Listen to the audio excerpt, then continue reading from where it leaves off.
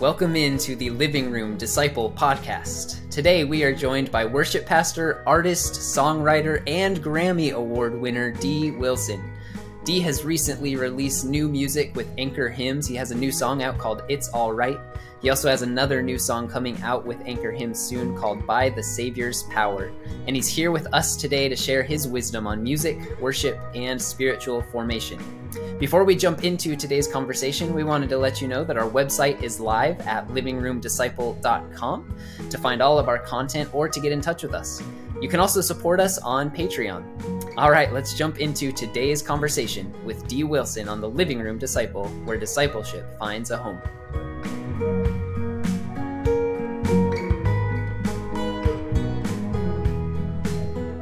All right, well, we are here with Dee Wilson. Dee, how are you today?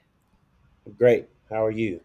Doing fantastic. We're so grateful to have you here to kind of continue this conversation that we've been having over the last month or so about worship and about music. And it is an honor to have you here. I discovered in researching for this episode that you are a Grammy Award winner for co-writing a song with Jonathan McReynolds, Moving On. Yep. What's that like? What does that mean to you? It was cool. I've never been the one for I'm probably the worst at celebration. Yeah. My wife and a lot of my community will tell you that I'm just not very good at celebrating. But it was pretty cool. I think the coolest part was I have she's 7-year-old. She's 7 now, but then she was, around 4 or 5 when we won. And so just watching the light come on in my daughter's eyes was actually, for me, the coolest part. I think the possibilities of the world expanded for her. So for me, that was that was better than any trophy, anything. Yeah, that was awesome. Yeah, so cool. Inspiring that next generation. Yeah, I love it. Sure. Yeah, so you are a worship pastor, a songwriter, a talented musician. How many different instruments do you play? Well, I think electric and acoustic count as the same. So I'm just gonna say guitar. There you go. Yeah. Keys and a little drums. I got started playing trumpet when I was a kid, but I haven't played trumpet in years. Yeah. I can still probably play a little things on trumpet, but yeah, I'll count it too. So yeah, I'll just count it. Yeah, I think we can count 2 different types of guitar, so we're going to say 4. I love it. Cool. So we're going to talk a little bit about spiritual formation today. Beautiful. On this podcast, I shared a little bit with you that we talk about spiritual formation in terms of the things that are already surrounding us, how the things that are around us are forming us 24/7 in our daily lives. So what are some of the ways that music has formed you? Actually, let's kind of start with your story. How did you get into music in the first place? How did music become meaningful in your life? So I come from a musical family. My mom was a worship leader, and just kind of music bouncing around. My parents listened to show tunes and oldies. That's kind of what I grew up on. And then later in life, I would sneak rap videos and pop and stuff, all that, because we also were super churchy, So I would have to sneak, whatever Michael Jackson and all those really cool things. Aside, in my own private time, but even then, I didn't really want to do music. I started playing, even when I started playing trumpet and piano, I didn't necessarily want to be doing this. I thought I was going to be a baseball player for a while. I thought I was going to be a chemist for a while because I love science. Nice. I love chemistry. But it was really my mom. I would sit in my room and play keyboard and just make up melodies and all these things. And I was getting pretty good at it. And my mom would walk into the room, because it's her door and it's her room ultimately. And she'd be like, well, don't you have something to say? Don't you have something to sing? And I was like, no, not at all. I don't want to say anything. I don't want to see anything. But she kept doing that over and over again for years. And one day she came home, and she worked at a music school for a while as well, MusicNet, School of Music in Chicago. Shout out MusicNet. And so one day she came home and she said, put on your jacket. We're going to be late. And I was like, late for what? She was like, you're the new tenor for the youth praise team at church. Put on your jacket. You have rehearsal. Wow. And I was like, when did I sign up for this? Right. When did I audition for this? I had neither signed up nor auditioned. She just put me on the team. And so But I remember walking into the sanctuary and just kind of getting like this vision for my life of like leading worship and writing songs. And I told the Lord, no, like that's Yeah. not what we're doing. I'm going to be a starting third baseman for the Chicago Cubs. We've already worked this out. But, God had other plans, and He just set in motion like this series of events, put people in my life, put mentors in my life, put different types of friends, provided me with opportunity to grow in this area. So that's ultimately what I became. Um, and that's ultimately what I said yes to was, yeah, leading worship and leading Yeah. and singing songs and writing songs. Yeah. Yeah.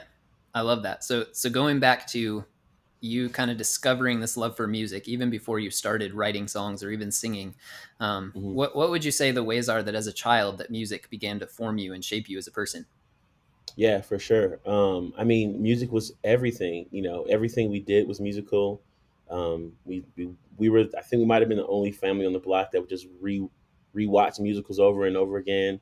If Nice. it was Seven Brides for Seven Brothers, or West Side Story, or Oklahoma, or State Fair, or all the things Cats, we would just watch Nice. like all these. We would just watch musicals and plays all the time. So music was kind of like everything for us. And Yeah. and yeah, and like there's a story, I don't know if you've heard, there's a song that I have with Common Hymnal, um, called I've Got the Joy. And in the middle of it, I tell this story about, the songs that my mother taught us to sing as Mm, we were struggling, and just um, and how those songs of faith like propelled us, into different seasons of life. And so even in that regard, not just the songs that we learned from outside sources, but the songs that my mother gave us, the songs that my parents gave us, the wow. songs that are, that were in our churches, that our churches gave us, shaped us and formed us, whether I knew it or not, they were absolutely No shaping doubt. me. And I'm so glad I get to tell that story as much as I can. And that story is like, that song has traveled, around the country, around the world a little bit. And I'm so Right. glad that like that story of like formation as a child gets to go out, because it's really special. Right. Yeah. Absolutely. And so now you're a parent, you're a Yeah. worship pastor in a church. So you're kind of on Hmm. the other side of the coin of both of those things now, right? For sure. Yeah. So how do you think For about sure. those things, both in raising a child? How do you think about music in her life? So you have a daughter, right? Yeah. I have a And daughter, and we have a 7-month-old son. oh, congratulations. Yeah. That's awesome. Thanks. So how Thanks. do you think about music as a parent, but also how do you think about music forming the congregants at your church? Yeah. As a parent, it's interesting, right? Because like my mom did it, but she, I'm definitely doing it at a different level than my mom did. Hmm. My dad worked he was in the army. He worked at factories for like 20 something years, and he was musical ish, Yeah. but he definitely didn't do it like as a profession. And similarly with my wife's parents, like they were both very musical. My father-in-law is an amazing keyboardist and songwriter. My Hmm. mother-in-law is a fantastic singer and vocalist. And so, Hmm. but again, like not as a profession. So the fact that me and my wife are doing this as a profession, there is a level of like mystery that's removed from it for our children. I think they get to see the back office stuff. They get to see sound checks, and they're in the offices all the time. They have to wake up crazy early for church, just like we do. And so I think a little bit of like the sheen of it is off. So I'm still trying to navigate it. Like I'm not trying to push too hard. My daughter is definitely musical. We just Hmm. discovered like a week ago or a couple weeks ago that she has actually a really good voice for a 7-year old. Oh, She has cool. pretty good rhythm. She loves to dance and all these things. So for me, I'm trying to, whereas like my mom would like come like get into my room and like kind of push me. I'm trying to learn the difference between pushing and just allowing her to love it for herself, so we can get some of Hmm. the gleam back that it's Yeah. lost because she just kind of grows up in it. They're in rehearsals and stuff all the time. Right. So Right. I'm trying to leave room for her to fall in love with that on her own, um, so that yeah, some of the love and mystery can return. It's like, and yeah, for my church is really interesting. I'm one of, I would say at my congregation, I'm one of 3 or 4 people that lead with a level of consistency. Hmm. And so that load is pretty shared. Like the thing I get to do at church is present a different side of the world that they may not get in Colorado Springs. I was born and Yeah. raised in Chicago. a lot of my people are from the South.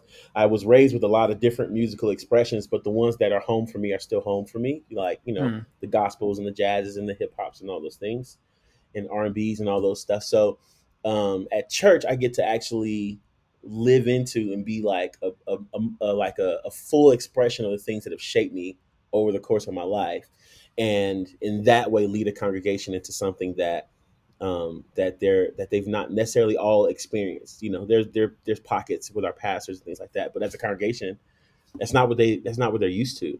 Um, right. and I'm totally allowed. The beautiful thing about being at New Life in this season is that like the door is so wide open for me to Right. live into that expression. So that it's not like just some special thing they do every 5 Sundays. It's like Right. when D is on stage, you're Yeah. getting that expression, and it's embraced. Yeah. So yeah. That's beautiful. Yeah, so it's obvious listening to your albums, your EPs, your work with Common Hymnal and Anchor Hymns, that there is some gospel flair to you that doesn't sound like an old New Life album. Um, and so Yeah, what is that like, bridging those gaps? Those are two different genres of music. They both have the end yeah, goal of glorifying Jesus Christ, but yeah, what's that yeah. like to bridge that gap, to be a gospel musician leading worship for a traditionally white congregation that sings more contemporary Christian worship music? Yeah, I mean, it's in there's two things. Like, it's the person I've always been.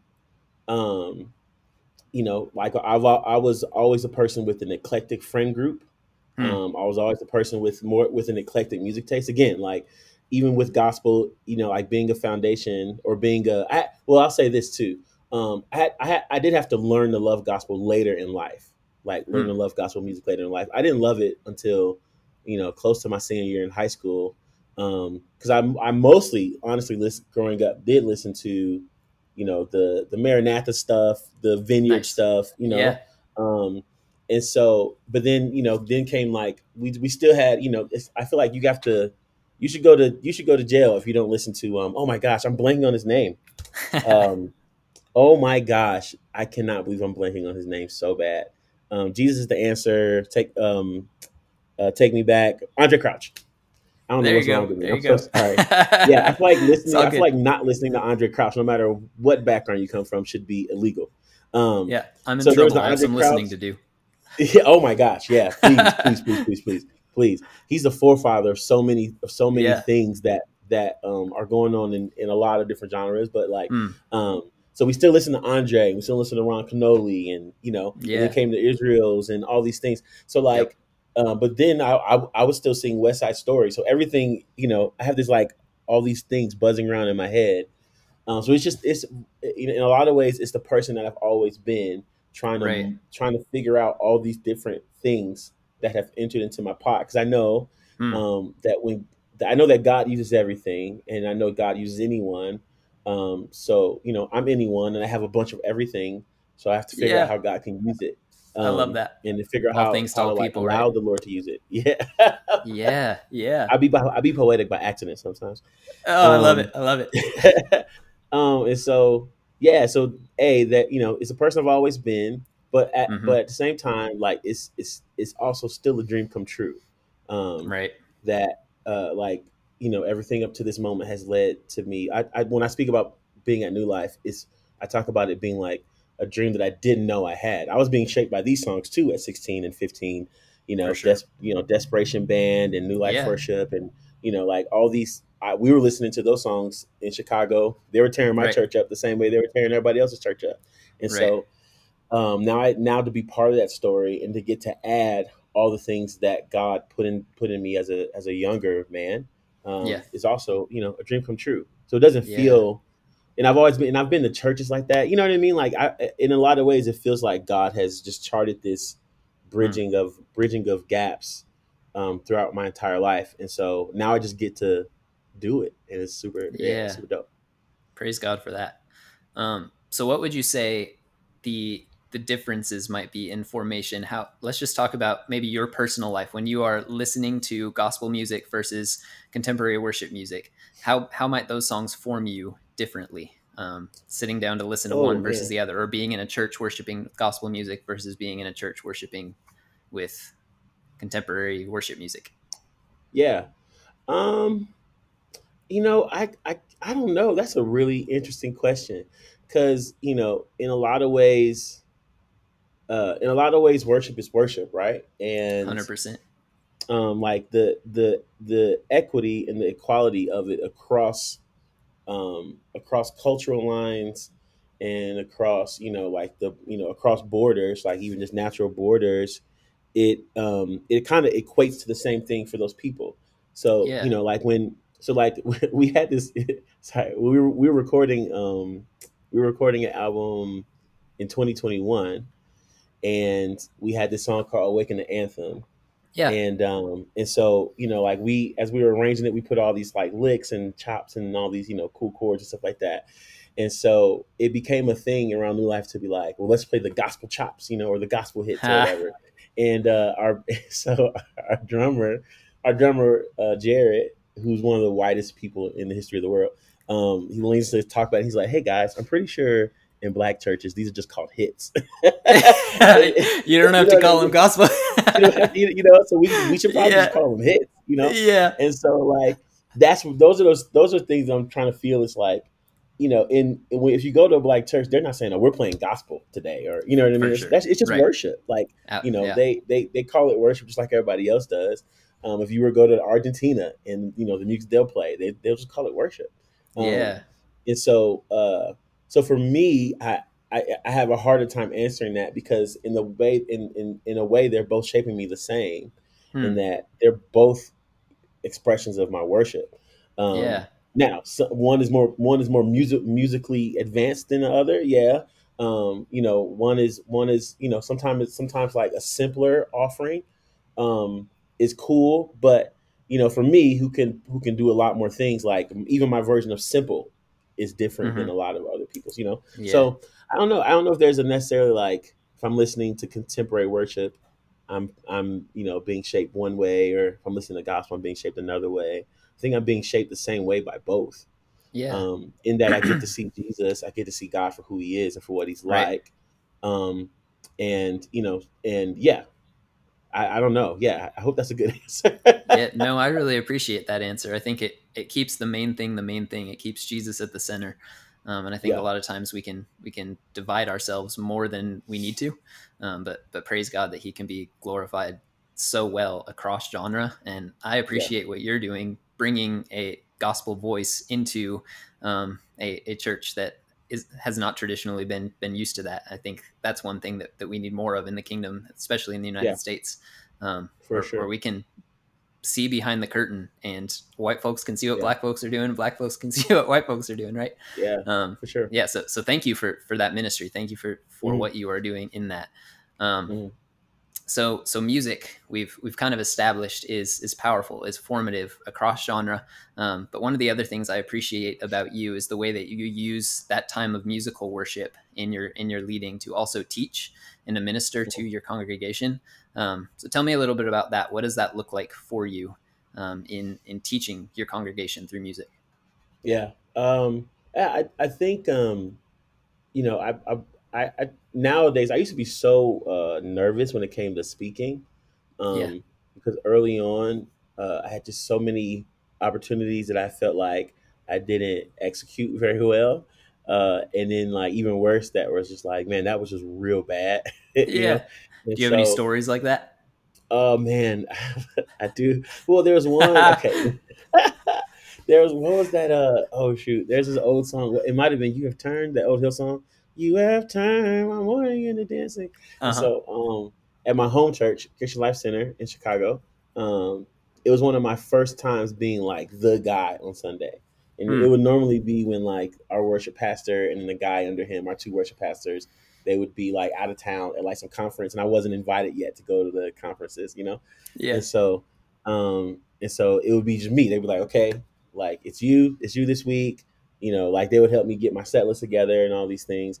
And mostly, like, they wouldn't necessarily say don't speak, but if there was like like an implied, Yeah. like, Yeah. lead the songs, like, do a good job leading the songs, good, do you still do a good job like facilitating the moments. Yeah. Um, and just get us to the word, type thing. Hmm. I don't know, I might have been 17 years old, so I had Yeah. no, whatever. I shouldn't Yeah. have been speaking, but Right. Right. um, one time when they were gone, I decided, you know what, today's the day. Today's the day.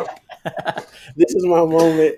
Some Yeah. people wait a lifetime for a moment like Yeah. this, and so Uh, and so I just took it. I forgot what I said. yeah. I forgot how I said it, but and in the moment I like blacked out. So I was just like, I was just going, and I didn't necessarily, nobody that day said anything negative. Like, my pastor was really cool, Yeah. and but then later that week, our worship pastors pulled me in. They were like, "So what did you say on Sunday?" And they're Yeah. like, "People are saying that you said, we should be afraid and all these things." And I was like, "Honestly, guys, I don't remember.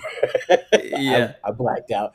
And Yeah. so for like, there were so many times like that where I just felt so insecure because I didn't Mm. execute as well as I felt I needed to. Right. Um, and so but then it was awesome. I got the opportunity to be in 10,000 Fathers Worship School Yeah. for a year and a half, and they walk us through a lot of exhortation and invocation and homilies and all these things that we get to do as students. We get to practice, and we get to be critiqued, Right. with our peers and with our coaches, and we get to sharpen our skills. And so it's been about 4 years where I have felt so much more confident Mm. taking those moments and slowing down and being clear. And then now where I'm like looking a little bit for those moments, looking for those Right. spots where, I may feel the spirit push one way or push another way, or a song may be, it may be a song that we don't sing about, like a subject matter that we don't sing about enough. And I get to take a small, whatever, a minute, and Right. just and exhort and invoke and teach, and so, yeah, I think I'm definitely better at it than I used to be. I'm not. I've seen people. I still know people that are masters at it. Aaron Keys is a master. John Egan, Yeah. they're just masters at taking those moments and like pastoring. Um, and I still get to learn from those guys as well. So Yeah, good. I appreciate you highlighting that because I've worked at it. Yeah. No, you do a great job. Worked I, at I it. remember, so I follow the New Life Worship Instagram account, and I'm a worship Mm, pastor too. Our audience already knows that, but I borrowed, I stole a a video of yours where you said when you turn on the radio, Katy Perry doesn't start singing just because you turned it on. yeah. We're tuning into something every time we gather here on a Sunday morning. We're tuning into something that has been happening from the beginning of time and will continue on for Yes. eternity. And that was so Yes. powerful. And I borrowed it straight up. And Good. that Sunday morning, the looks my church was giving me when I said Katy Perry, they were like, "Why is he talking about? Why is he talking about Katy Perry right now?" But I borrowed it word for word. Great. Man, Awesome. it Just was take it it, was so man. good. It was so good. I'm glad to hear that you support that. Because I just admitted to stealing your content. Um, I but love but it. yeah, A pastor friend told me you have to give credit the first two times, and the third time it's yours. So there you go. I think I actually did credit you if I remember right. I'll have to go back and yeah. So watch if the you, live you say stream. it one more time, and by that Yeah, third time, you didn't even have there to you say go. my name at all. It's just your thing now. It'll be There awesome. you go. I love it. I love it. That's awesome. No, yeah, I think you do a great job, and I think there's such a you highlight something there, and I know this is really part of the 10,000 fathers and mothers thing is how often do we give a 17-year-old, to use your example, an acoustic guitar, have them stand on a stage, and they just all of a sudden have spiritual authority just because they have a Right. musical gift. Um, Right. Right. and It's so kind of how many bonkers. people Yeah. right, exactly. So how many people are in congregations where they might be hearing really solid preaching and teaching from the word, they might be engaging at the communion table, and they might have this fellowship, and they might be coming to Jesus through all these forms, but then when the music time starts, they're like, well, I don't know what we're going to get today, just because the guy in the church or the girl in the church that happens to be a musician is the one that's up Yeah. there. Yeah. And yeah, I think Yeah. it's so crucial for worship Yeah. pastors and leaders to be dialed into theology and doctrine, and to Yeah. be discipling or others, but also to be discipled, so that Yeah. what I'm giving to my congregation on a Sunday morning through a song is not me, but I'm giving them Jesus. What Jesus has Yeah. been giving me through the week, I'm giving to them on a Sunday morning, right? Yeah. Um, Yeah. yeah, and so that can work through teaching, but also I would ask you, how do you go about both writing songs that are formative in a positive sense for people, whether that's on an album or in your church. And then how do you go about selecting songs that are positively formative for your people? Yeah. Yeah, man, both of those, both of those can bring about some pretty unique challenges. Yeah. In terms of, well, let's go selecting songs. Selecting songs is a touch easier because there's so many songs that exist. Right. So, and a lot goes into that, like the text, what text are we coming from? Maybe a series that we're in. Sometimes it is a new song that we're trying to introduce. Sometimes it is, a lot of times also it is just like, playing, like I've learned to play through, sets to see like where the Spirit can be like pressing on or pushing on, and then like, like going that way. Sometimes it's in the moment. We've had so many times on a Sunday where we have something planned, and then in the moment, everybody, or at least me, is like, okay, here's a left. Here comes a left turn, right. And those are formative, in their own ways, because God knows what the people in the room need, right. And so that's it comes with its challenges just because there's so many songs that exist. Some of them are really, really good. Some of them sound good but aren't that great in terms of their content. Yeah. And it's tough because sometimes there's sometimes there's just a weird overlap of this song sounds amazing, but then when you look at the content, it's actually not saying very much, or For sure. or maybe it's saying something too off, like maybe saying something too much to where we could pull, spiritually, without really realizing we can pull something from it that we're not supposed to. Because I don't think anybody goes into a set list or goes into songwriting thinking we're going to lead people astray. But I think sometimes we can say things so much or so often that without knowing it pulls the song out of where it's supposed to be. Yeah. So sure. Those are the kind of pitfalls, where, not pitfalls, but those are those things that we have to really be careful for. That I have to really be careful for is, a song that sounds great, but doesn't have a bunch of content, or vice versa. A song that has a ton of content, but it's not very well written. Right.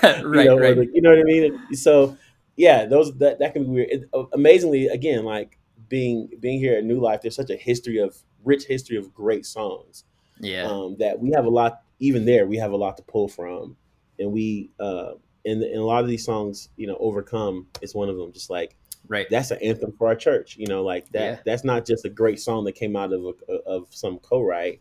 It actually means something to the people that go to this church. And so, just a blessing there. Right. And so, and then with songs that we write, I do try to say things that we don't say a lot.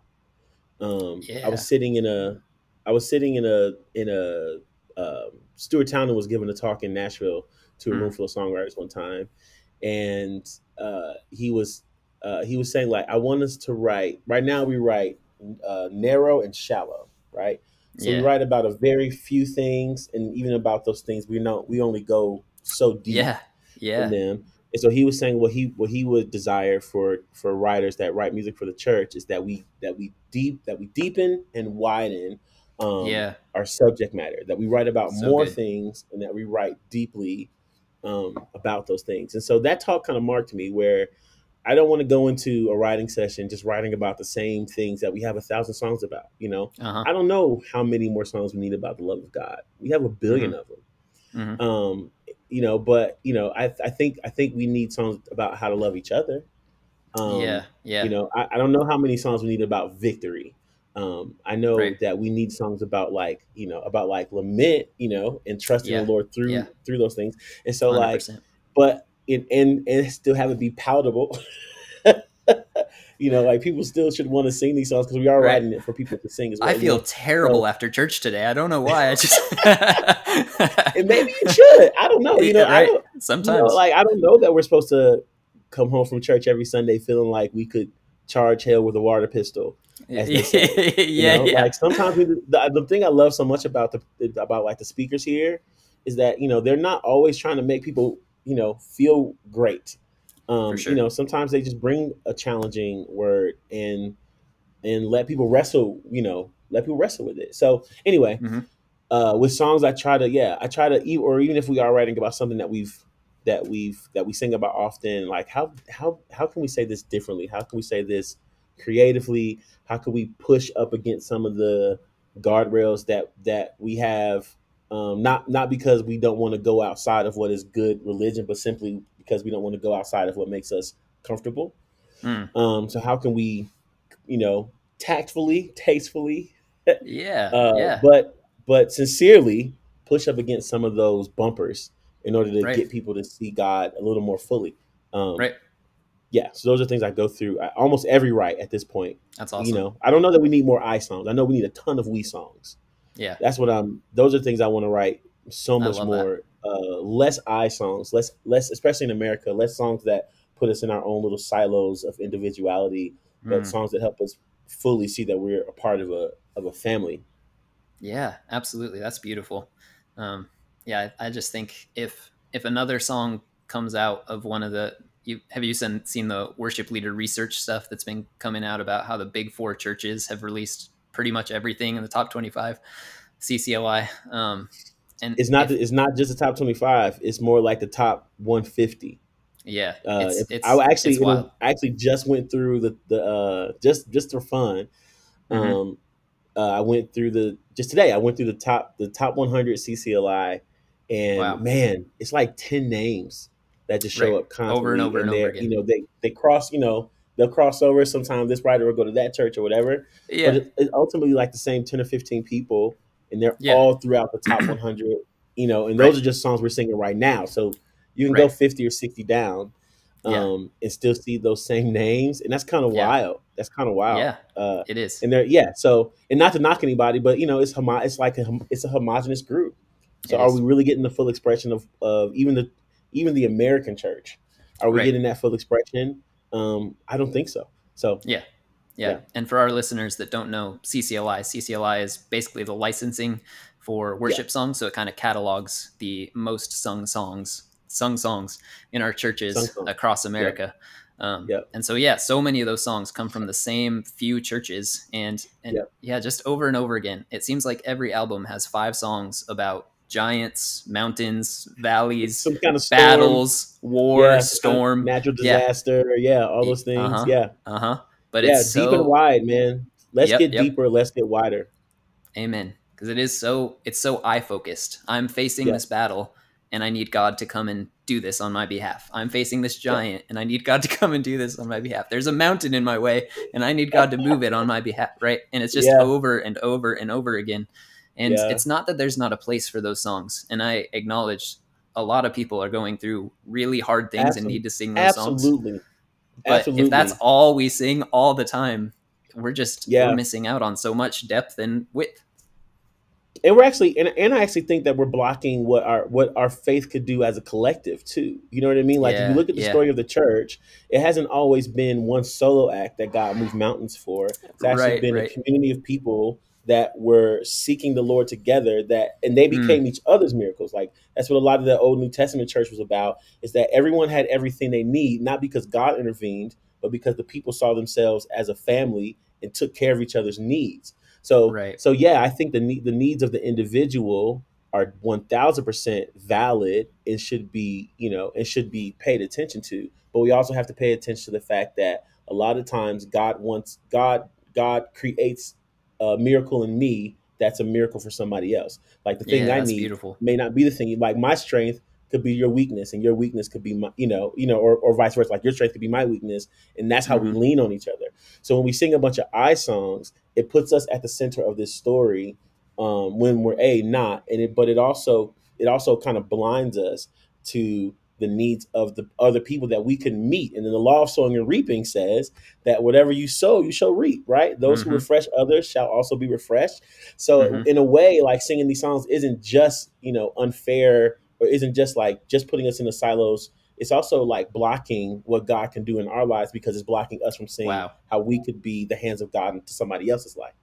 for sure. Yeah, and what a tragedy it would be to just sing me and Jesus songs, and that's beautiful. But then to be so laser focused on Jesus that he's like, hey, look at the person next to you, and you miss it because you're so focused on what's Jesus doing for me.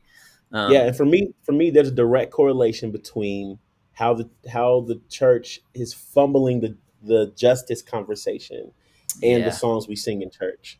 You know what I mean? Because how can you see how your brother is struggling or feels oppressed when all you got is you and Jesus and a mountain in front of you? You know, right? So that, you know, for me, like that a lot of that gets into my heart as well. Is I can see the correlation between how we sing about ourselves in church and how we neglect each other in the world, and I want to change that. Most people are not worship leaders. Most people aren't picking the songs for their church, although they're probably suggesting songs to their worship leaders, sending the Monday morning email. But most of them are not picking songs for their churches. So what advice would you give to the average congregant, the average churchgoer, when it comes to the music we're listening to, the way we engage at church, and maybe curating those Spotify playlists? Yeah. Algorithms are so amazing because they work the way, a lot of people say, oh, it's just my algorithm. It's geared toward this. Well, you inform it, right? Like, and so I think like intentionally like digging. Sometimes I'll go on Spotify and there's a bunch of playlists now that Spotify has. Spotify is actually doing a better job of getting more of the, not so mainstream music, like a chance to be seen. So, and you just remember, you inform the algorithm. It doesn't, it works for you. You don't work for it. And, swipe up a little more. See what's going on in other parts of the world. Don't be afraid to listen to a Christian song in a different language. Trust that they're saying something good about Jesus. And give it a listen. And I think you'd be amazed at what you find when you just go looking. It's hard to see what you're not looking for. Oh, that's a word. And so like, go look for it, go search, be uncomfortable for a little bit. I remember when I made a big old gospel playlist one time, there was this kid at our former church who asked me for it, and I just sent him the link. Here, have at it. And he came back and he was like, a lot of these songs are good. I didn't know what to do with some of them, but he was just so like jazzed about listening to this music. That had the same end goal of all the things that he was comfortable with. So don't run from discomfort. Lean into it a little bit and see what you find. Love that. Cool.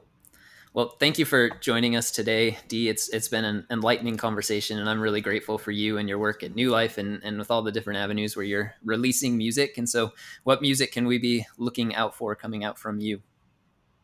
For sure. I think the thing that's coming the soonest is a song called By the Savior's Power with my friends Anchor Hymns. I got to sing that with my brother Ricardo. And so, that's the thing that's coming out sooner. And then who knows, there's always something in the works. There's always something fun in the works. So yeah. Cool. Yeah. So check out Dee, Anchor Hymns, Common Hymnal. You've got a couple solo EPs out. Where can people find you online? Are you on social media? Yeah, I'm on Twitter, mostly talking about basketball and hip hop. Nice. I'm on Instagram, mostly sharing goofy things in my story. I also have an Instagram page called New Song Gym that I follow started. You follow it? Good. I do. It's actually something I'm really excited about. I decided to just stop complaining about songs and start trying to help people find the songs, the good ones. So even for those people that want to find new songs and find different style of songs, my page New Song Gym on Instagram highlights a lot of good songs that I just find as I'm treasure hunting as well. So New Song Gym. So glad. So Dee, thank you for joining us on the Living Room Disciple. Thank you so much. Thank you so much for tuning in to the Living Room Disciple podcast. The conversation between Nick and Dee was an absolute blessing for me, and I'm hoping that you can say the same. Dee has more music coming out, so make sure to follow him on social media, and you can find all those links in the show notes below. As Nick mentioned earlier, our website is live. You can find us at livingroomdisciple.com, and you can find all the information about contacting us with episode ideas or speaking requests. And also you can find out information about supporting us on Patreon and helping to be a part of growing the work that we're doing here at the Living Room Disciple Media. Thank you so much for tuning in today to the Living Room Disciple podcast, where discipleship finds a home.